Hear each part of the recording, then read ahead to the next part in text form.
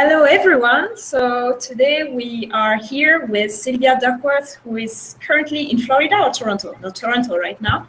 Toronto, and I'm yeah. here in India. And today we are going to share a little bit about our way of teaching foreign languages.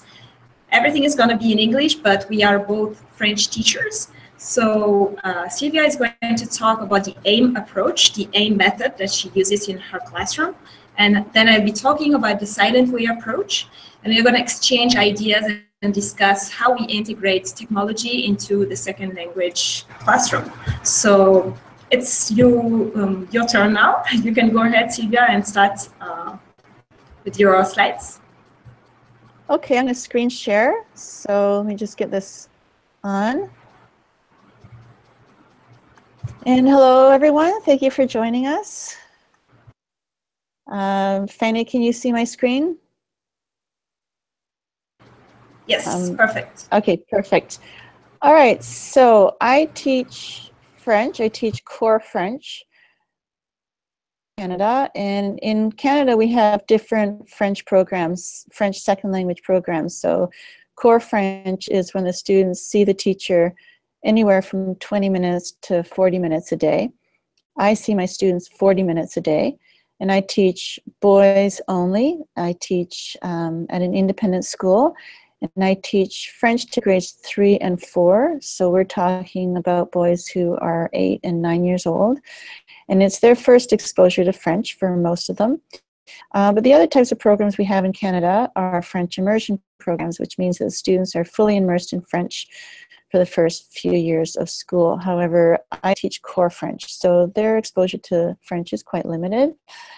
I've been using AIM for about 17 years now, and I've been teaching French for a very long time. I've been teaching for more than 30 years, and this method came along and I went, wow, this is really something. I noticed the fluency levels of my students increasing almost immediately, and their interest and engagement in French class went up as well.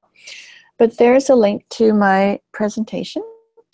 So the bit.ly link is there. So bit.ly/FSL-TechSil, and do pay attention to the uppercase, lowercase when you're typing that in. The next slide just shows you different ways that you can get in touch with me on social media and email. And I have a blog in the bottom right-hand corner with all of my resources are there. I have lots of resources there for you to take a look at. I would like to play this video. It's only 3 minutes long. And it really kind of, I want to play because it shows what AIM is about. It's very active. The boys are very engaged. We have a lot of fun. And the video also talks a bit about how I use technology in class.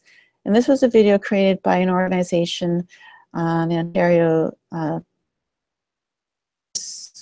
I forget the exact name. I'm sorry. But they wanted to profile me. I won a teaching award a couple years ago, and so they wanted to profile me with this video. So we're just going to play it, and I hope that you can see it okay. If the quality isn't that good, you can actually go right to my website, sylviaduckworth.com, and click on media, and you'll find the video there as well.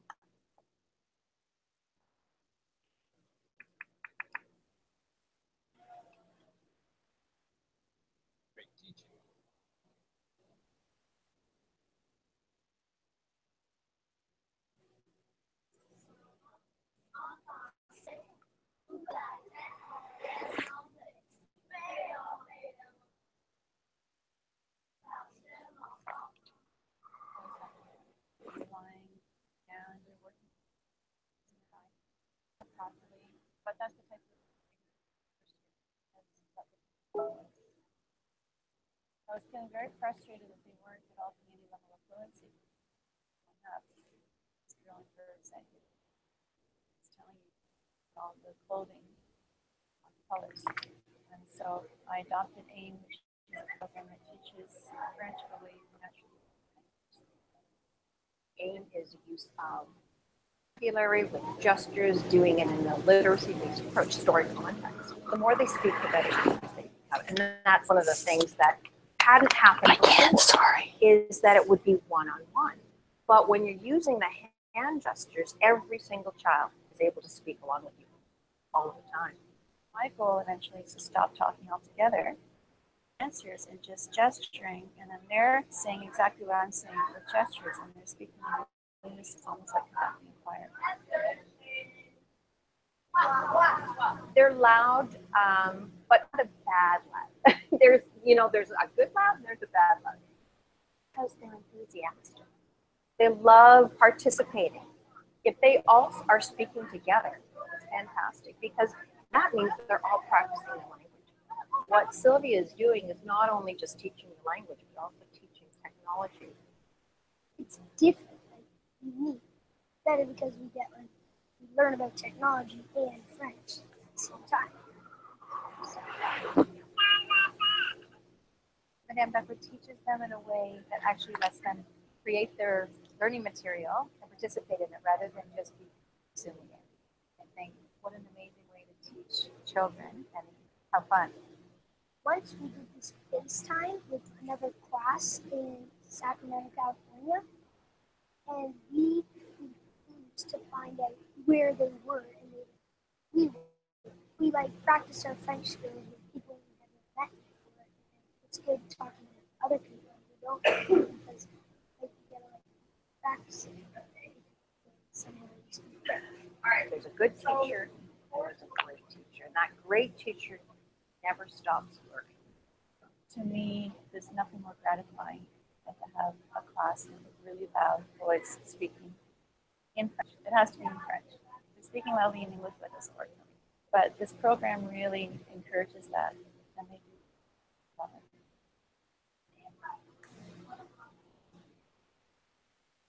Learn more at oct.ca.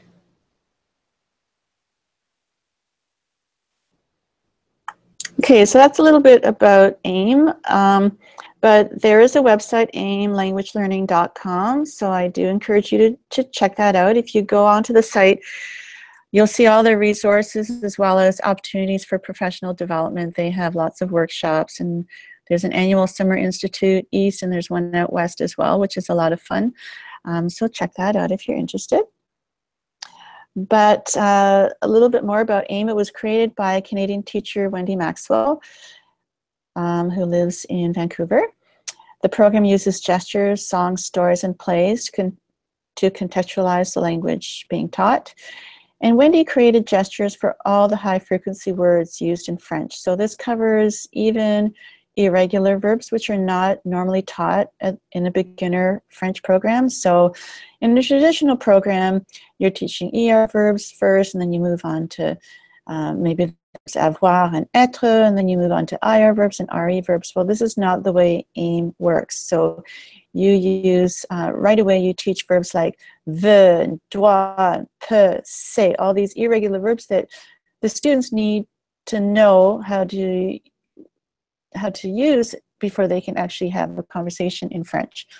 And Wendy analyzed the French language and came up with her own list of the most frequently used words, and she created gestures for almost all of them. There are, gosh, I think there's about 1,500 gestures now, but initially you focus on teaching about 750 gestures for the first year of AIM. AIM has a very strong oral component at first, but eventually there is a written component as well. I'm sorry, my lights just went off. I just have to move around in my classroom. And students have an opportunity to, with the written component, they answer questions that are based on the story or on the play that we learned in class, but they also have an opportunity for their own creative writing with this program. If you want to see my classroom in action, a few years ago, I developed a blog, sylviaduckworth.blogspot.com, and I videotaped a grade 3 entry-level class. My school starts in grade 3, and so this is the first year of French for most of them. And you can see right from the very beginning, from the very first day, how AIM works. So we start off with an entry routine, and then we move on to other lessons. And the rest of the presentation I'm going to show you after Fanny talks about the silent method, but most of the projects that we do in French class now are based on the stories and the plays that they learned with the AIM program. So I'll talk about that later. So that is a very quick overview of AIM. And I think that's all I want to say at this point, Fanny. Okay. Thank you. I'm already like taking notes of things that we could discuss. Okay. I'm going to share my screen. And this is what happened when you share. Okay.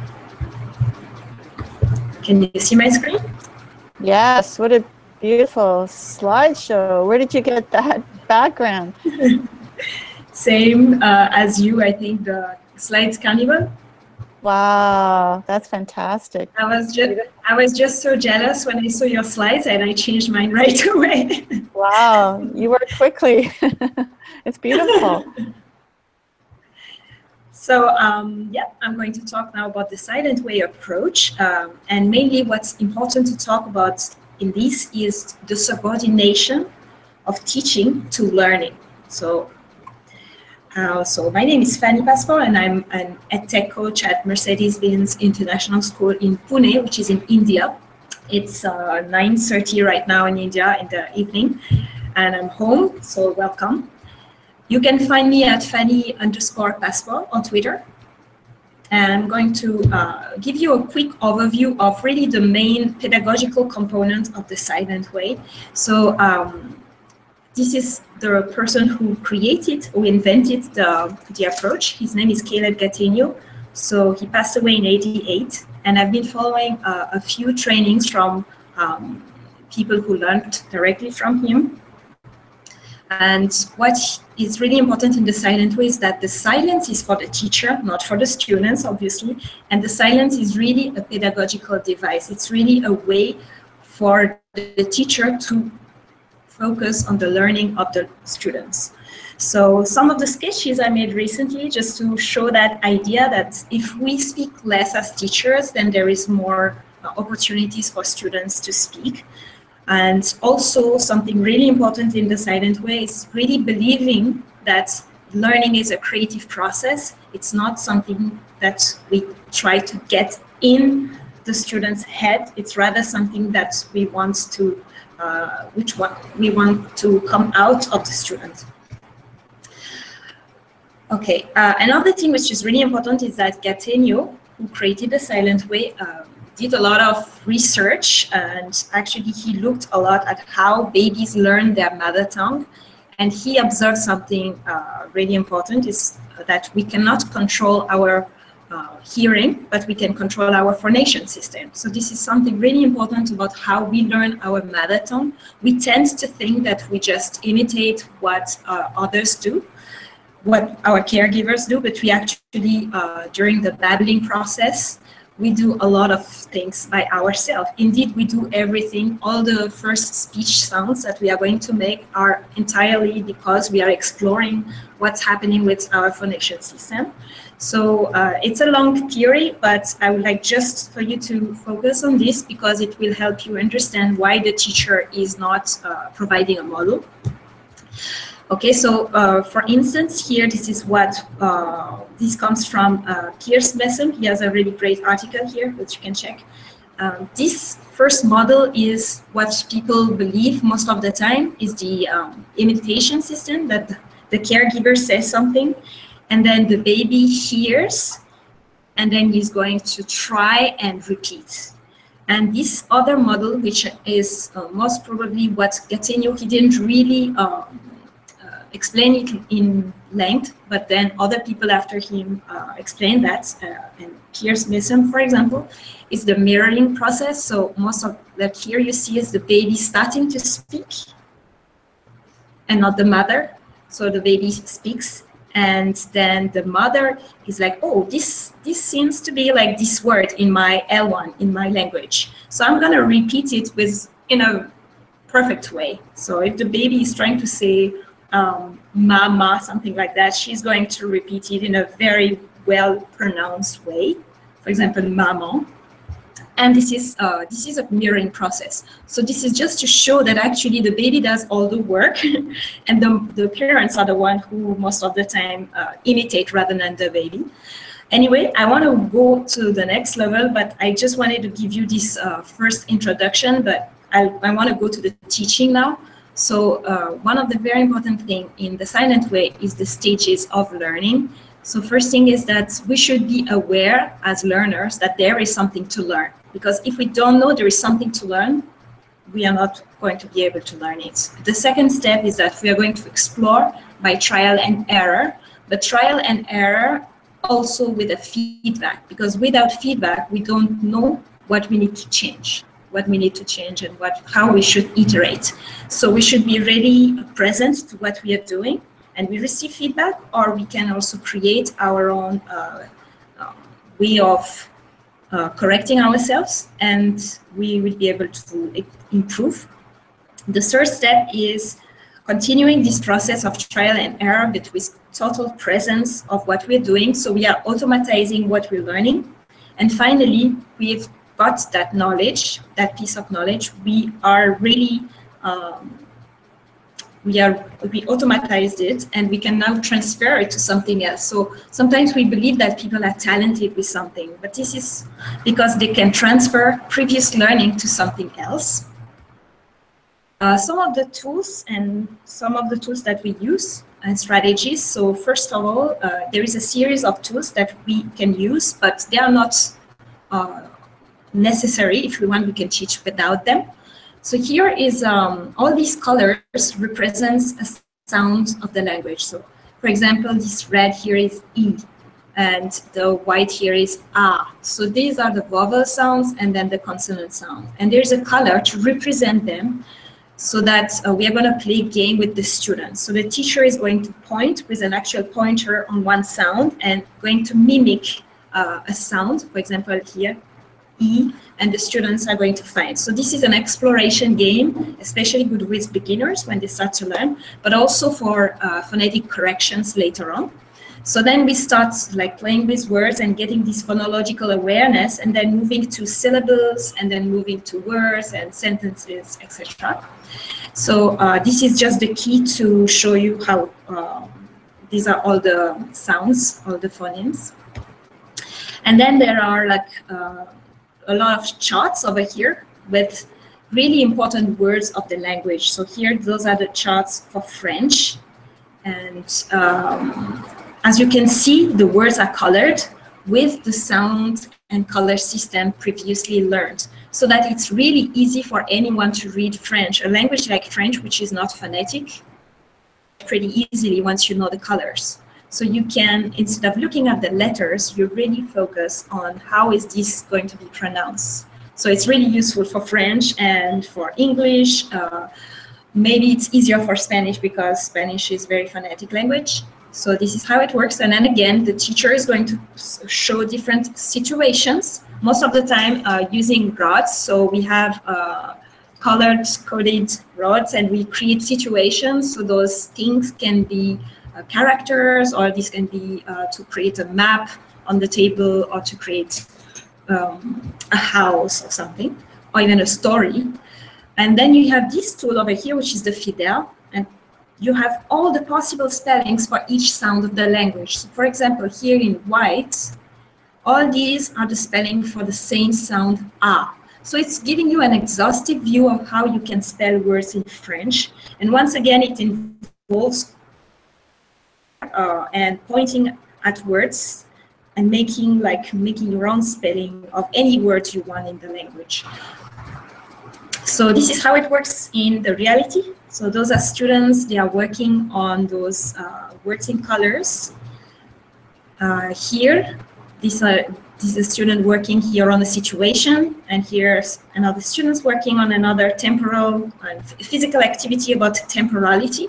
So we try to make them really experience the meaning and giving them feedback. So over here, for example, I'm putting a word on each of my finger, and then I'm helping her to correct something. So for example, that can be the order, so I can then switch my fingers and to help her understand what she should change, but I'm not telling her what to change. So some of the strategies that we use, these are all for feedback. These are some of the other situations or other gestures that you can see in the classroom. So here, for example, I'm giving a feedback on how the students should pronounce the sound, but I'm not saying it. And here the students are working together, we are talking, etc. Some more class situation. So as you can see, the teacher can be really directive, but it's not through talking. It's really through trying to get the best feedback for the students at that time, here and now, exactly when they need it. And there's a lot of collaboration with students coming to point at words or at sounds and helping one another.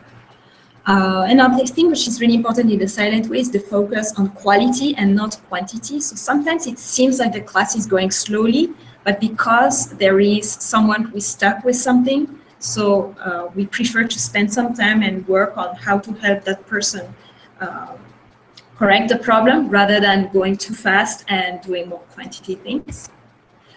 The pedagogical takeaways from me, the first thing is I really love to see that the students, they don't need to compare themselves to the teacher, and they really take ownership and they really feel proud of themselves because they can do it. So it will be easy, of course, for me to tell them, or for example, if they already have the sound in their language, it will be easy for me to tell them, but it's just so beautiful when they can do it by themselves and they can feel really proud of it. There is a positive role of the error. So it's like a gift to the class, like Gatenio said. So we even sometimes ask them to make mistakes so that we can work on what is correct or incorrect in the grammatical structure, and we get a continuous feedback, so they're not alone. We use a lot of visible and tangible learning situations, so they also move around a lot. So I like that in the AIM approach is that it's like they move around, it's all about the student's voice, and we also use a code here to learn the language. And we really focus on multimodality, not just one thing, not just visual or not just tangible, but everything, kinesthetic and so many other aspects. And I feel it's efficient. So I also like that it really encourages autonomy and collaboration, presence of students towards what they are doing, so presence to themselves in them as learners, and they are more motivated. And then for the teacher's point of view, you really need to introspect and find out about your own language or the language you're teaching and reflect on how you can best help the students. So one of the things that silent way teachers do a lot is instead of spending a lot of time on preparing what they are going to teach, they look back and they do that backward planning, and they look at what happened, and they are going to adjust it. Or they might not have been able to help that student at that time, but they're going to post-pair in order to kind of prepare the next lesson and help the students. So the teacher needs to really be aware of the learning process. You just don't know the language perfectly, but you really need to know how the learning happens, because if you go too fast and the student hasn't understood, it's not going to work. So I'm going to stop here, and we are going to discuss the tech integration. One second. Where is my screen? Okay.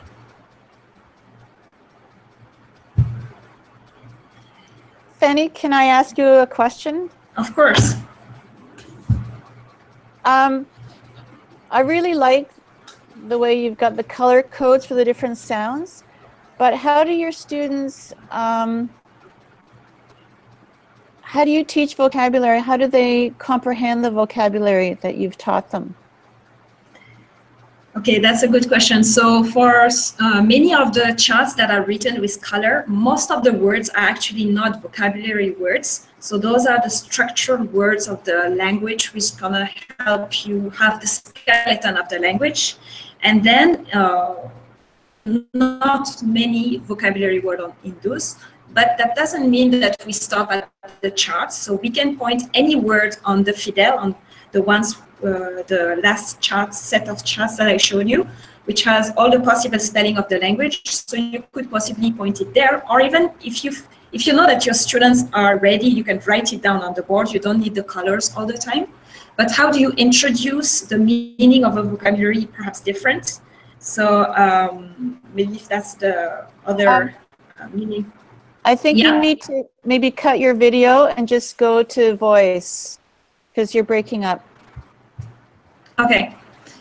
Yeah. So yeah, I hope it's better. So yeah, there is the Fidel where you can point each word using the chart which has all the sounds and spelling. But you can also make different situations. So I like to use the rods, but we can use pictures, visuals. We can use our imagination. Depends on the level of the students, and we can introduce a word. So it's really difficult to know how we are going to teach particular vocabulary. It comes because of the situation. In the context of what the students are interested in working about. Okay. So, for instance, say you want to teach them, est-ce que je peux aller aux toilettes? So how would you teach that? Well, I guess that will be because the student needs to go to the toilet. So that will be my first situation is like a surreal need. Yeah. So then they know what we're talking about. And then I can use the charts because we have est-ce que on the charts. Oh, okay. The charts are sounds, right? Or did I miss something? Are the charts sounds? Yeah, so there are different types. The first one has only the colors and sounds. Yeah. Yeah. Even you could point anything on this. Point a word, because if you use all those different sounds and you put them together, right. So no, I totally get that. My question is, how do the students understand when they put the sounds together? How do they understand what the words mean? That was my question. Well, a word like est-ce que would be. That's hard to translate. I would say that it's really about the situation that you are going to show. Okay. So est-ce que will be it will be a yes/no question. For sure. So maybe you could give them different situations, right, which has est-ce que, in order for them to understand that. So maybe if he really needs to go to the toilet, that might not be the right time to go with the lesson est-ce que, but what I mean is really we try to focus on the needs. When a situation arises and there is a need for learning this, then we can do it. But if it's too early, then maybe we can skip it at that time. Because if we are in the first lesson, I don't think it's important for them to learn est-ce que. Okay. So my next question is, do you have a pas d'anglais rule in the class, or is it more open? Do you allow English in the class? How does that work? Yeah, that's a good question as well. I prefer that it's in French, but I allow English, especially for the beginning.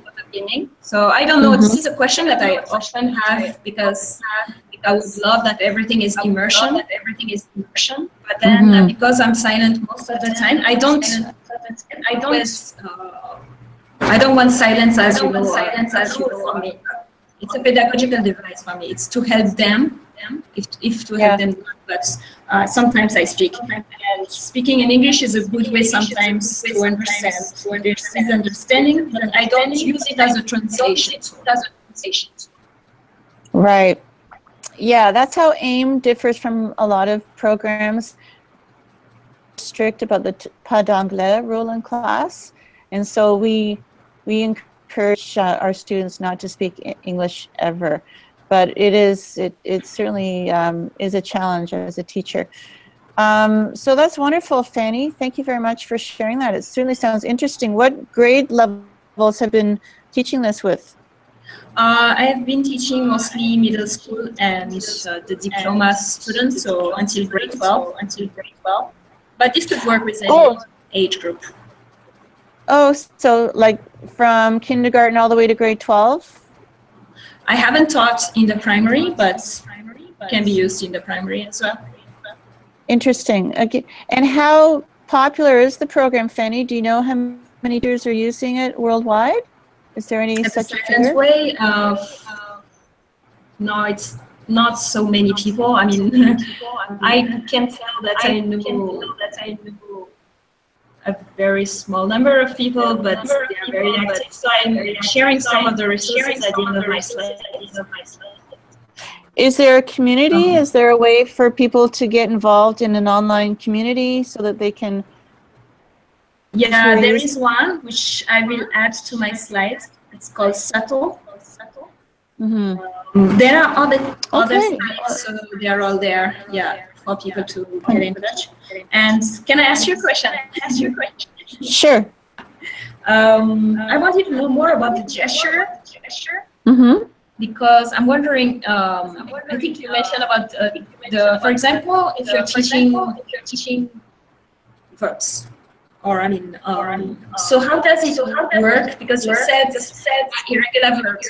So a gesture is going to be a complement of the verb plus the end of the verb, like the terminaison, or how does it work? With verb endings? Yeah. Is this only one side for one word?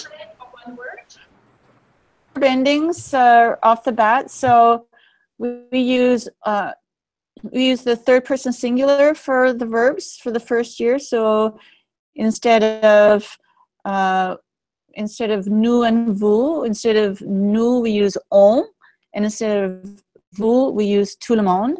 So that way we can just stick to the. So je veux, tu veux, il veut, elle veut, on veut, tout le monde veut.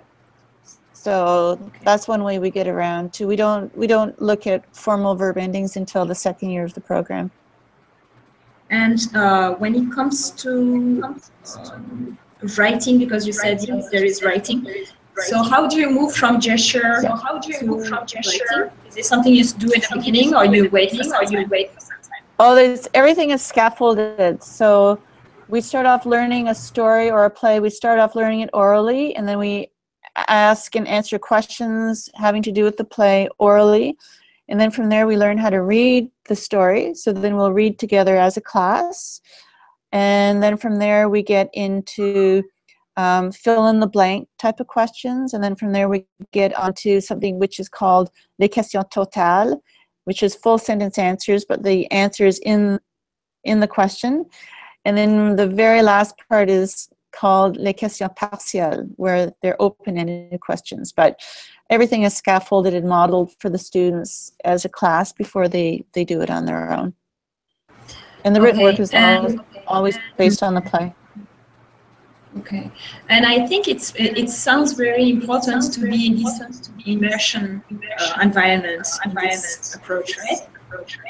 So I like that when you start your class, I've been lucky to see your class, so I'm just oversharing, but I kind of like that they start the class by singing, get inside the classroom. Do you want to share a little more about it? Yeah, well, let me just go back to my presentation now, because I do talk about that a little bit. So let me just go into, let me just share my screen first of all. Share. Okay, so music. Can you see my screen, Fanny? It's doing really weird things, but can you see my screen? Yes. Yeah. Okay. Music is a huge part of the AIM program, and I love to sing songs with my students as well, but we start off every class with a song.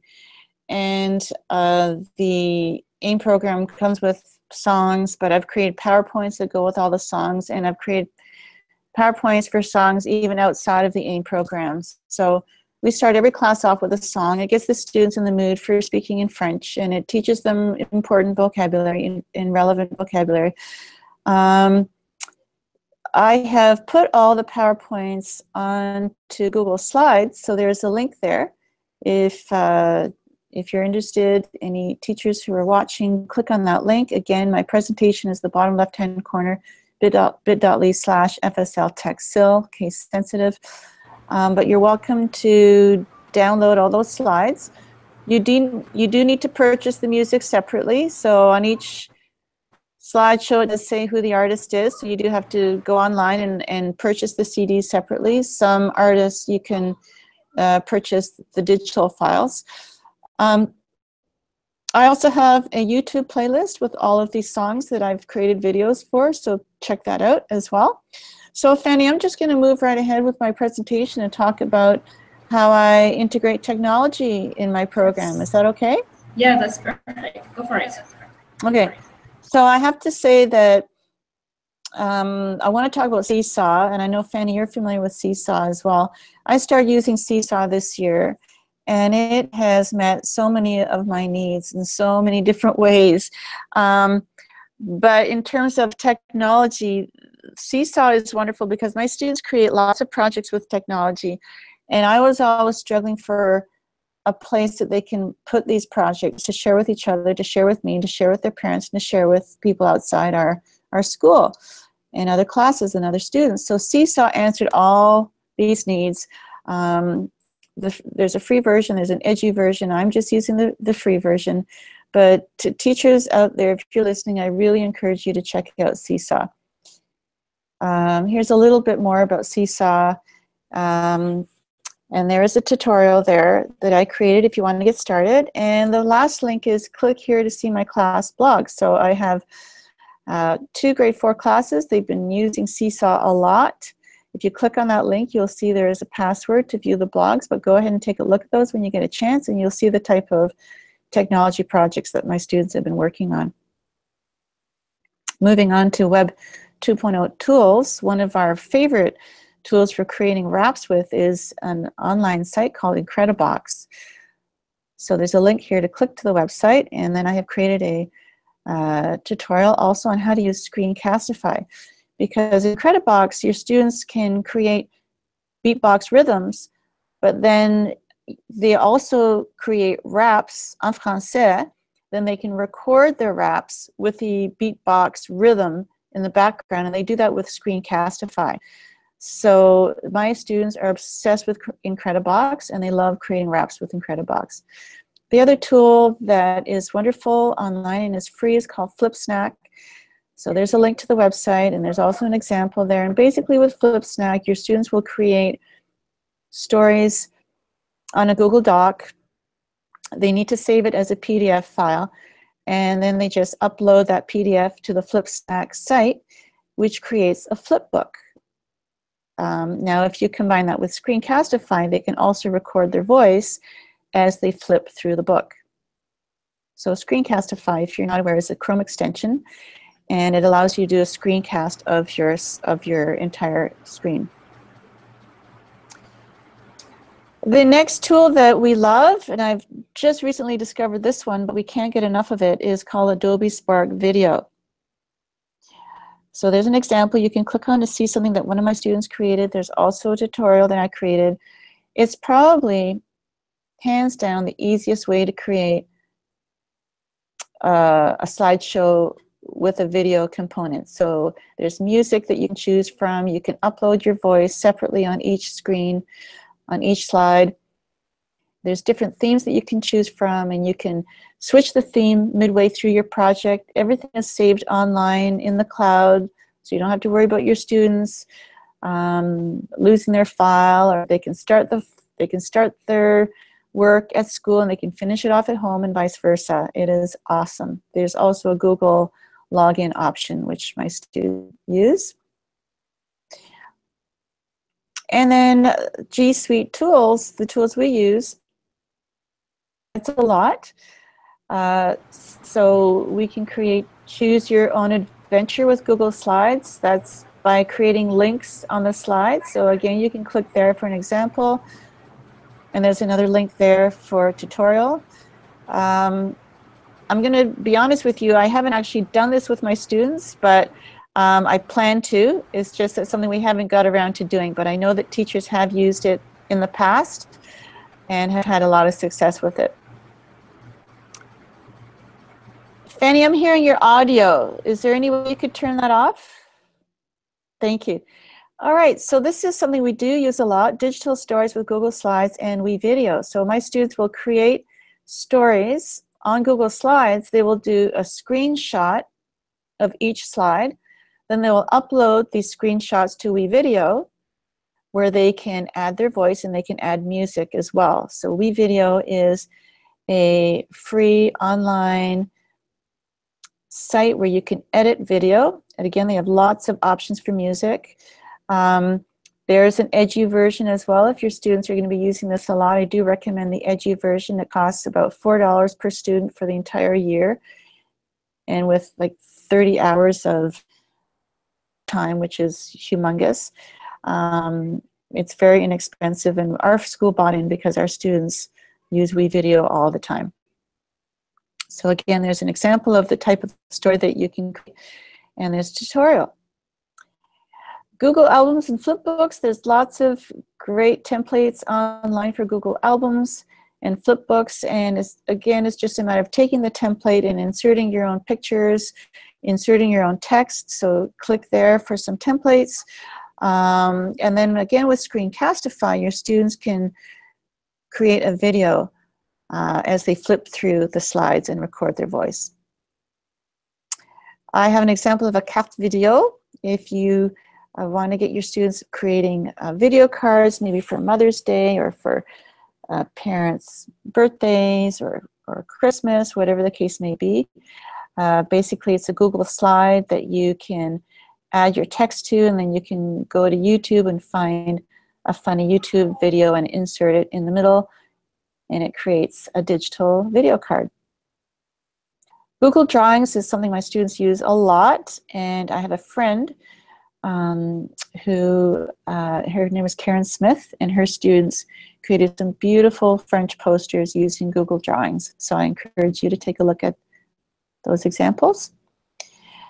Eric Kurtz is a Google superstar on Twitter who created this amazing template for building your own snowman, and I made a French version of it where students can create their own snowman in Google Slides, and then the idea is to have them write a description of it as well.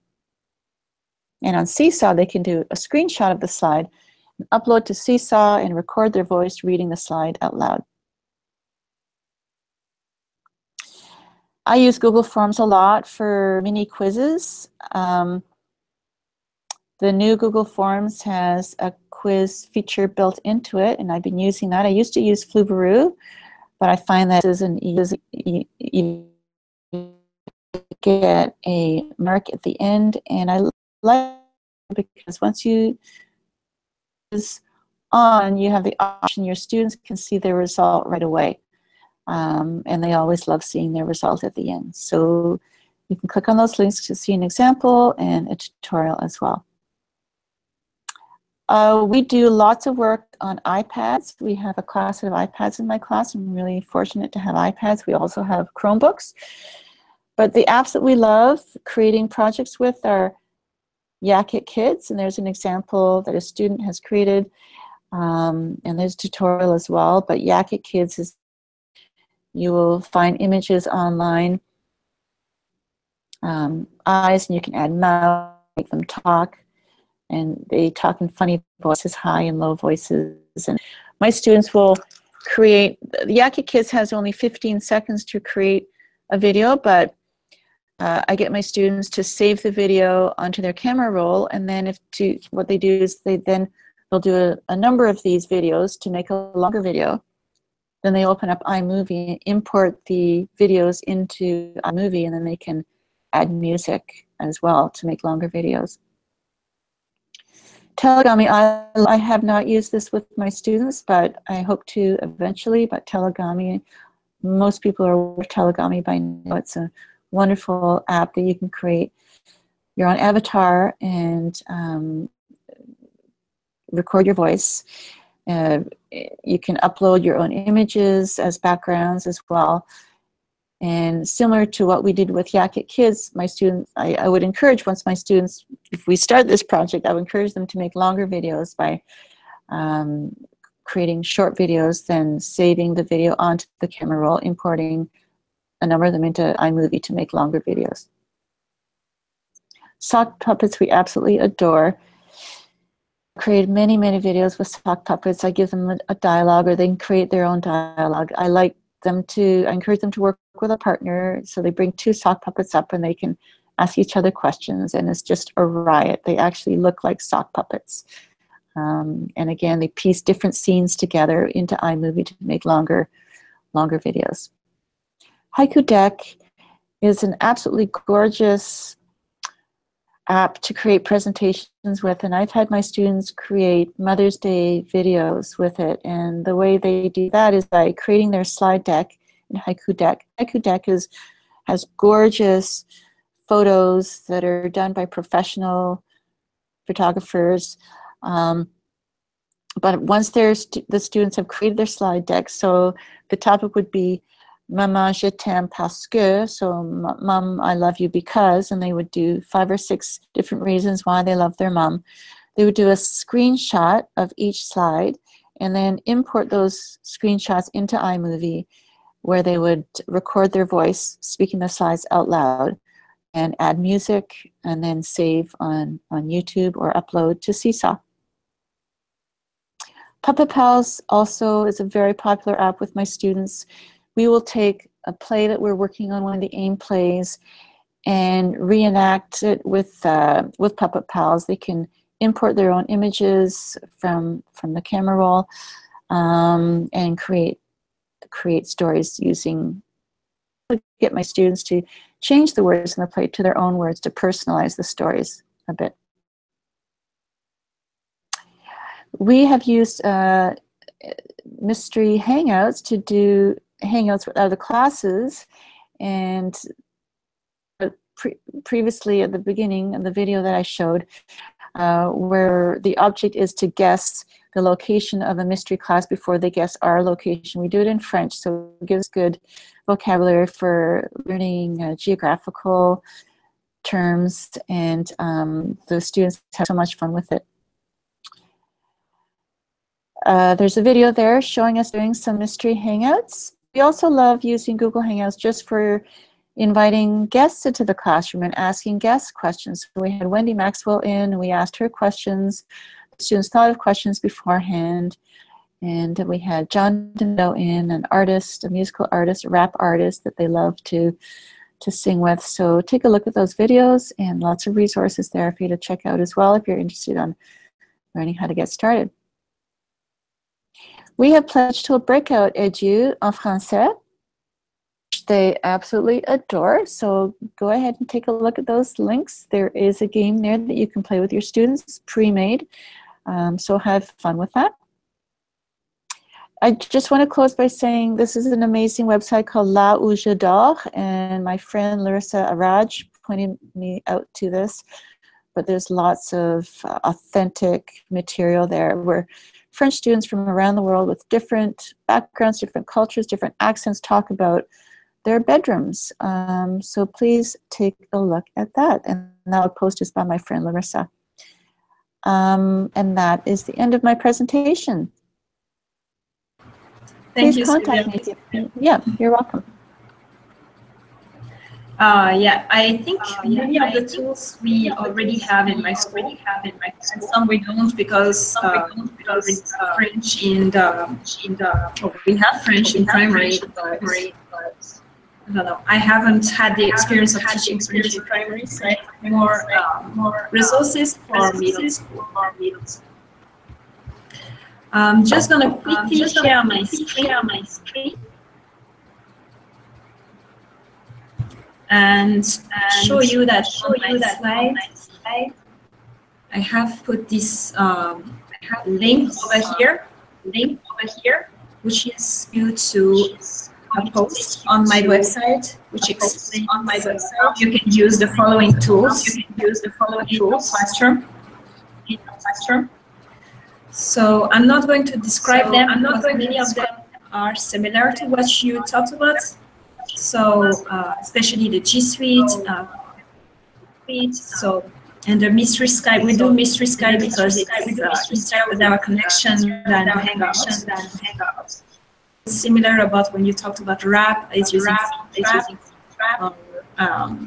And a lot of tools for collaboration and creativity and video making and students' voice. So all the things here are explained on my site. So what I did is I put the links of both our presentations under this video, so in the description. So it should be easy for you guys to find it. Okay. Before I leave you, I want to tell you that I got this book from Sylvia, and this is the book every educator should have. So I just lent it to one of my colleagues, and she left a nice card for me here. Thank you, Carla, for watching. But this is great, so you can find it on Amazon. Yeah, for sure. You can find the link to buy it on my website, sylviaduckworth.com. Great, so I'm really glad that we could do this because it was challenging with the time difference, but we did it. So thank you so much again, Sylvia, for coming and sharing all those things. Thank you for having me, Fanny. I'm sure that people who are going to watch the recording are also going to benefit because all the slides are down there. Exactly. Okay, so thank you so much, and maybe we'll do this again. Okay, Fanny. Merci beaucoup. Merci, à bientôt. Bonne journée. Ciao.